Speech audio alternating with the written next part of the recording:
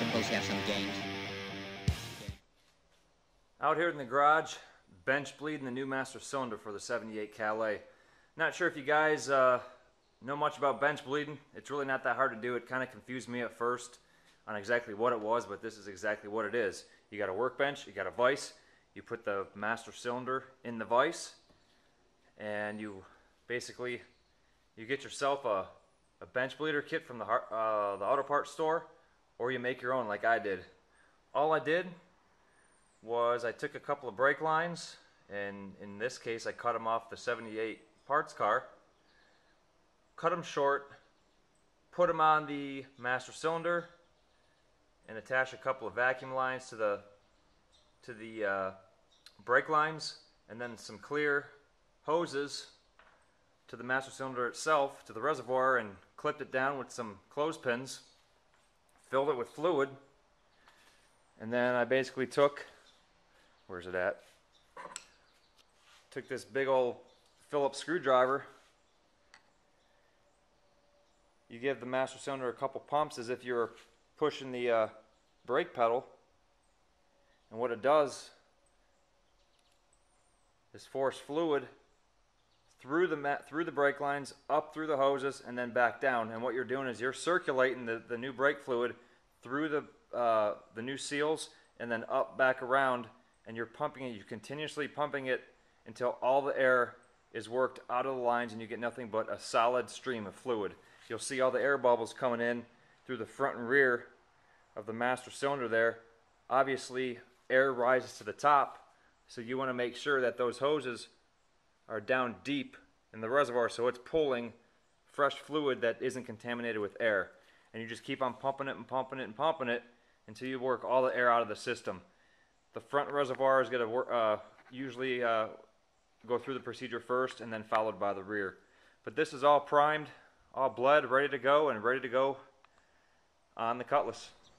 Alright, I pulled the old master cylinder off, and you can see just by that puddle of brake fluid right there that it's definitely bad.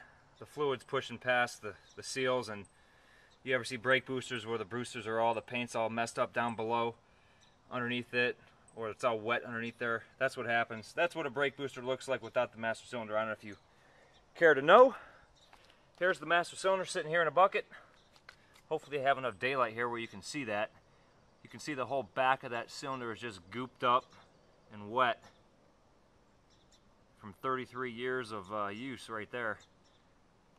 Alright, so I'm ready to put the new master cylinder on. Alright, the master cylinder is on, and this brake system is ready to be bled. So a couple of tips I have for you guys. You might ask, how does the fluid not dump out of there when you remove the bleeder lines? Well, basically, you put the cap back on it before you remove the bleeder lines, and it creates a suction in there, and it won't drip out, or it drips out extremely slowly, at least slow enough where you can get the master cylinder mounted back where it should be. Another tip, this right here is a line wrench. Always use a line wrench whenever loosening brake lines or fuel lines. Don't use a standard box wrench, because you're going to end up rounding off the fittings. Once you round off those fittings, you're going to have to replace a line, just because they're too difficult to get off or too difficult to snug back up.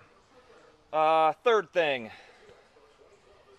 these lines tend to get rusted. You can actually heat up brake lines with the Bernzomatic torch, like that one right there.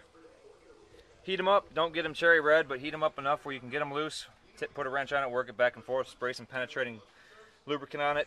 Obviously you don't want to heat up fuel lines, or you might have a little bit of a problem on your hands.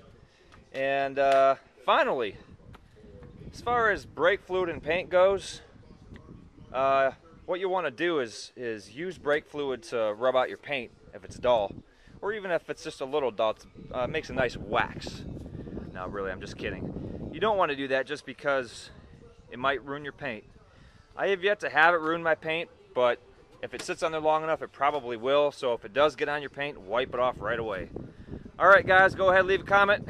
I should bleed the system now, and hopefully it's enough to get this car back on the road.